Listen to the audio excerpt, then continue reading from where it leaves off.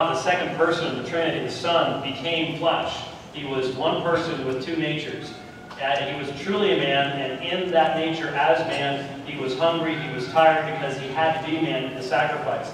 He was truly deity because only in that union of the divine and human, not a mixture, it's not a demigod, it's not some other god. It is the one true God, Yahweh, who has entered into human flesh. And there is a relationship between the two, and only in that one man can the place of God's wrath against sin and God's justice and love be met upon the cross of Calvary so that we can have true eternal life. That's what makes the cross and the person of Jesus absolutely unique. So we believe he is one person with two natures. And I believe if God can create the human nature, he can take on a sinless and perfect human nature, and that's exactly what he does in Jesus Christ. Thank you. Dr. Ali. I believe the questioner is correct. To say that Jesus was God and man at the same time is like saying I saw a square circle. The thing does not exist. For Jesus to be a man, he had to have a human mind. And for him to be God, he had to have a divine mind. Now the human mind has to know that he's not God. A human mind that thinks that he's God is a madman. But the divine mind has to know that he's not a human being. That God couldn't think that he's a human being. And so the two could not really be. There are two minds in the one person, and that means that you do not have the God-man. Next question, please. And who is it for? And there's only 5 minutes left, so move quickly. There's going to be a lot of disappointed people. Okay, I have one question for Dr. White and one question for Shabir. Oh, you only have one question. Who's it for? That's a dilemma. Let someone else in it. Yeah, so it's for Mr. Shabir Ali. Okay.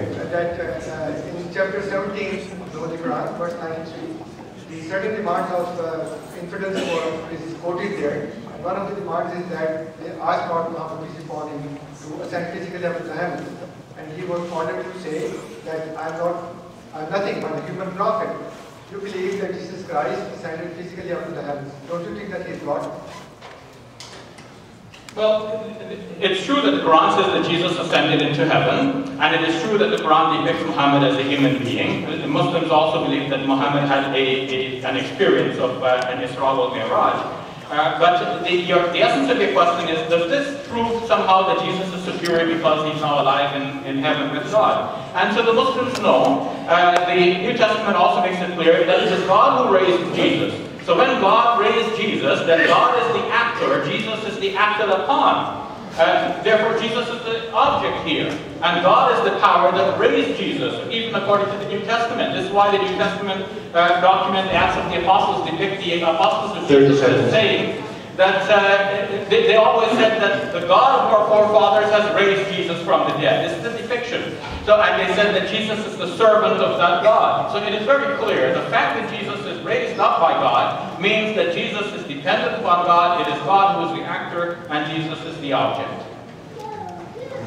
Dr. White. Actually, the New Testament presents the Father, Son, and Holy Spirit all active in the resurrection of Jesus Christ. This is clearly seen in the fact that one of the common accusations made against Jesus at his trial was that he had said he would destroy this temple in 3 days, he would raise it up. What was he talking about? Was he talking about the temple in Jerusalem? No. He was talking about the temple of his own body. And so each of the divine persons were involved in the resurrection of Jesus Christ. And that is another of the many examples found in the New Testament that point us to the doctrine of the Trinity. Okay, thank you. Next question. There's only 2 minutes and 45 seconds left. Move quickly. Okay, thank you. I'm going to make an appeal here to James's accusation for inconsistency on Shabir's part. Basically, you make the accusation that because the Trinity is not understandable by man, you say 3 and 1, that it's not true. By taking that into account, there's also who's this addressed to? Shabir. Oh, okay. When we do Deity, basically we attribute, like we can take it as currency, moral currency to get us into heaven. Now, if we pay off a human judge or a cop, we would be condemned for that action. Your question, please. My question is, how do you reconcile justice and mercy to a God who is infinitely justice and infinitely merciful, if you don't have a way to credit yourself towards that God? As Jim said, this is subject for another night, and I look forward to that dialogue. But in answer to your question, the Muslim perspective is that God is forgiving and merciful as well as in addition to being just. So if one wrongs another, then obviously there has to be some repayment. And God can repay the person who is wrong. And so things are even, Stephen. And now all that remains is for God to forgive us. But if we are in a position to repair the harm we've done to others, then we are required to do that as well. In the end, still the forgiveness of God. This is promised again and again in the Quran. But the same forgiveness is promised in the Bible as well. Jesus' story of the prodigal son, what does that prove? It proves that if you turn back to God repentant, God forgives you. He welcomes you with open arms, just like this father welcomed his son who had previously disobeyed. That is the teaching of the Bible. It was the teaching before St. Paul wrote that the wages of sin is death and the gift of God is eternal life through the sacrifice of Jesus Christ. So the story has been changed. It wasn't changed because the prodigal son story is about the Jews and the Gentiles coming to church. But be that as it may, this entire issue is the very focus of why it's very important for us to dialogue, because the fact of the matter is what we have in Jesus Christ is we have the very grounds whereby God's holiness is not simply put aside. That's a part of his attributes. His law is a part of who he is. And that law is fulfilled in the sacrifice of Jesus Christ, not simply put aside. Okay, there's only 20 seconds left, so we will have to end the questioning here. I'm sorry that many of you will go back disappointed, but you may get an opportunity to speak to the debaters at the closing. But thank you very much. I'm sure you all had excellent questions.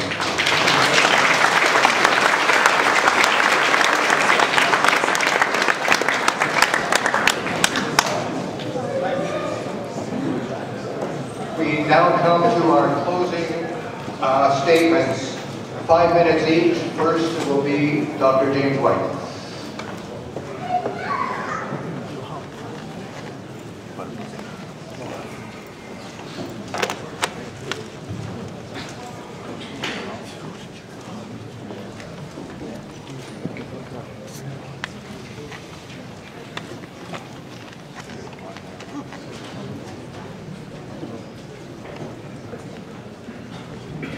Well, may I say thank you to all of you who have stayed the entire evening. Thank you for being here and listening very attentively. Thank you very much to all who made this available to us, this fine facility. Thank you for being a respectful audience, and thank you very much, Shabir, for once again engaging in debate with me. I do look forward to our future engagements, and I hope that they will be just as useful to folks. I hope that you have an understanding of what the issue this evening was. I truly believe that what I presented to you was clear evidence that Jesus claimed deity for himself. I demonstrated this by a consistent line of testimony, starting with the earliest Christians. I went back to Paul quoting from an early hymn of the church. I went back to Jesus himself, and I demonstrated that Jesus himself utilized language that specifically identified him as God in a way that could not be mistaken. What has been the response to that? The response has basically been to cast doubt upon the accuracy of what we have today. Not really the transmission of the text, interestingly enough, though that's a direction that many Muslims will go, but to cast doubt and saying, well, we can see theoretically that there is a development here, or there is an addition here. However, we saw in the question and answer period that there are counter-examples to that, and it's difficult for you to maybe grasp hold of all these things in a short discussion we might have here, but there have been sound and consistent Christian responses to every one of the criticisms that Shabir Ali has leveled for a very, very long time. And here's what I want the Muslims to hear. I suggest to you that if you take the time to look at those responses, you will discover that the worldview behind them, the worldview that allows God to speak with clarity, is the same worldview that you would hold as a supernaturalist. And that the people who would not allow the New Testament to give us a specific testimony to the deity of Christ, who would say, well, theoretically, maybe this was an addition, or theoretically, maybe that happened, that the worldview of the people who take that perspective would not be consistent with your own. That really becomes the issue here. And I really would suggest to you, if you would take the time, I mean, one of the questioners had just taken the time to read the Gnostic Gospels. My friends, if you will read the Gnostic Gospels, if you'll take the time to read that, please read Matthew, Mark, and Luke. You will find that the people who wrote Matthew, Mark, and Luke believed in the God of Abraham, Isaac, and Jacob. And that the people who wrote the Gnostic Gospels didn't believe in that God, and in fact reviled that God. And if you'll take the time to just understand that what we have is all of the earliest evidence points us to the same conclusion. And here's my question for all of us this evening. What if those texts I presented to you are right? What if Jesus Christ, when standing before his accusers, identified himself as the Son of Man who is worshipped by his followers and is given a kingdom that will never end and is worldwide? What if that, which is part of the earliest tradition even from the liberal perspective, what if that is true? My Muslim friends, what if every breath that you have and every beat of your heart actually comes from the hands of Jesus of Nazareth? What if he truly was the incarnate one? You cannot treat him as a mere Rasul. The Jews did that in John chapter 8. They would have accepted him as a Messiah. They would have accepted him as a prophet. He raised the dead. It's pretty hard to argue with that. But what they rejected was that he truly was the eternal one. That he had come into human flesh.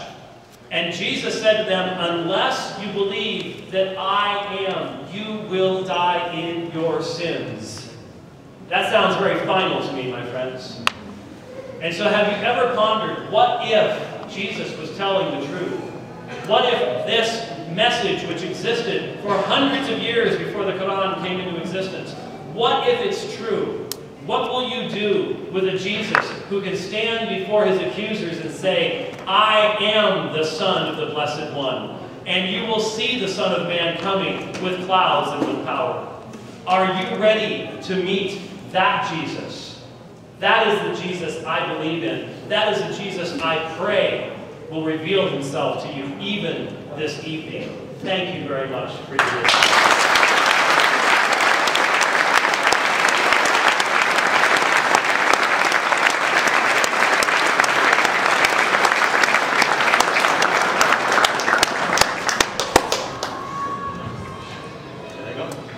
Yes.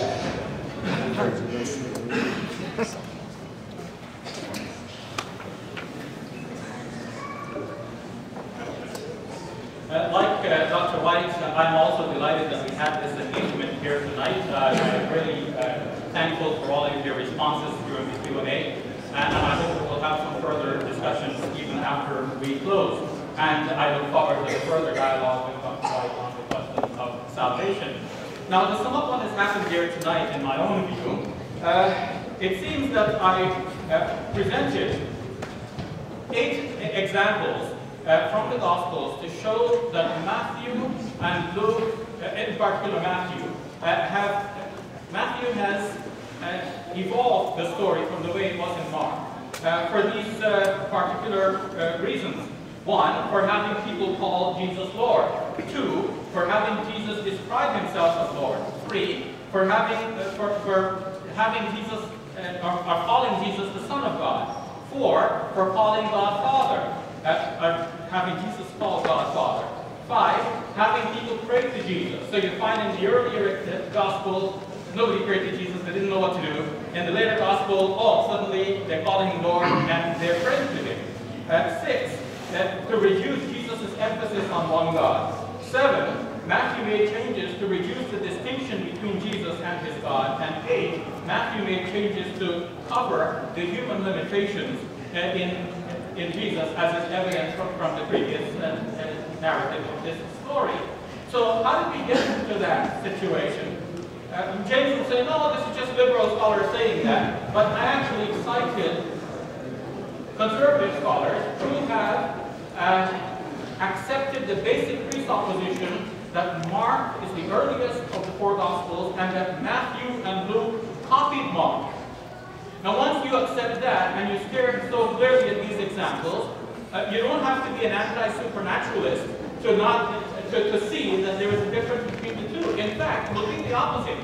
You would have to be some kind of supernaturalist to say that what I'm seeing here is not really that. For example, Peter said to Jesus, Rabbi, in the first Gospel. In the second one, he said to Jesus, Lord. Same event. Rabbi, Lord, are the difference. And in the one event, Jesus is called the Son of God. But that's the second gospel. In the previous one, Peter just simply confessed, you are the Messiah, and so on. These are clear examples of changes. You don't have to be a believer in one thing or another. You just have to be a rational human being. You see that one guy is saying this, one guy is saying the other thing, and the two things don't match. It is very clear. So when we saw that, what was James's reply? Well, he tried to give us one example, the example about the master of the house. And he says, well, okay, the word Lord is used in both of them in the Greek, but notice what is done in the first example. In the first example, 2 minutes. In Mark's Gospel, Jesus refers to himself as the master of the house. That's like saying in Arabic, Rabbul Light. But then in the second Gospel, he refers to himself as the Lord. That's like saying in Arabic, Ar-Rab. So there's a difference between Rabbul Light and Ar-Rab, master of the house, or Lord of the house, if you like, and the Lord. There is a change between the two. And this change has been admitted by Robert Stein in his book, The Synoptic Problem, on page 86, where he says that Matthew has, it seems evident that what Matthew has done is change the saying about the parables master of the house to Lord. So this is biblical scholarship, folks, and I'm very surprised that after I've gone through the trouble of citing conservative scholars, I'm still hearing from James that you're not citing the right scholars. This is a very confusing sort of signal I am receiving. What about the apocryphal material? The apocryphal material is not necessarily wrong. There may be some truth in the apocryphal material, and one has to evaluate them as we evaluate any other material. So if the Quran refers to some material which is not in the Gospels, that doesn't mean that the Quran is referring to something wrong. Somebody made a decision to not include that and to include this. That's somebody's decision. Could be a wrong decision. The Quran is more wholesome in its approach in looking at whatever materials were available and then bringing out its own theology based on that. What I found interesting is the problem of definition. James in his book on the Trinity said that a lot of discussion goes on because people don't define the term. But if we define Yahweh as the Trinity, and then Yahweh sent the Son, and then the Son is not included in the Trinity. If we describe Yahweh as the Father, and He's the only God, then only the Father is God, the Son cannot be God. I think we have set it on a wrong footing because James failed to identify this term and to define this term, and I thank you very much.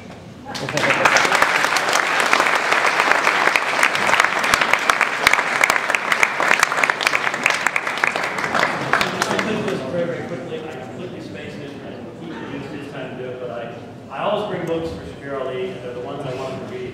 Here's one on the Deity of Christ. There you go.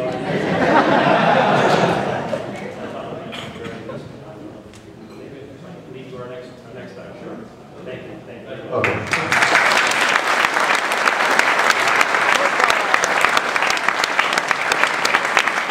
I now call upon Imam Ali for the closing remarks.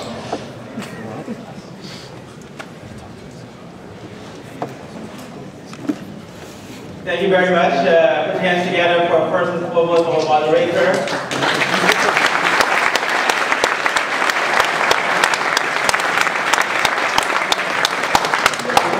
Anyone to drop him after tonight that he's a sleeping moderator. Put your hands together again and thank you very much to Dr. White.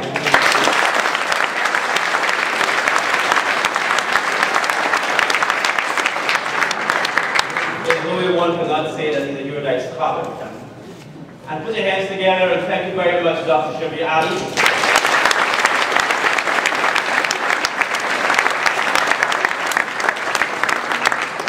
There is nowhere he hasn't gone out of his way to ensure that we have references from those conservative scholars. And thank you yourself. Put your hands together for yourself. You've been a wonderful crowd.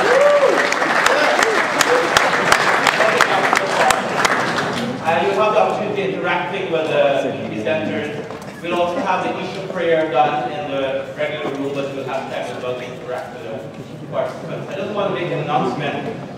We're quite aware that Jesus, as shared by both faiths, has been a persecuted personality, religious personality, and we have to do something about that. Religious fanaticism people being discriminated, people feeling victimized because of religion is an ongoing issue in the world. And at North American Mission Foundation, we are planning a debate among students on Islamophobia and anti-Semitism on the 29th of April. I've asked the students to participate, young students, teachers to participate in this debate, as well as I'm asking yourself to attend this debate here at this very venue. For more information, kindly check our website, neif.ca, or talk to me after the event. There is no way any one of us could subscribe to discrimination and victimization of anyone regardless of their faith or religion. Thank you again and have a safe trip back to your places.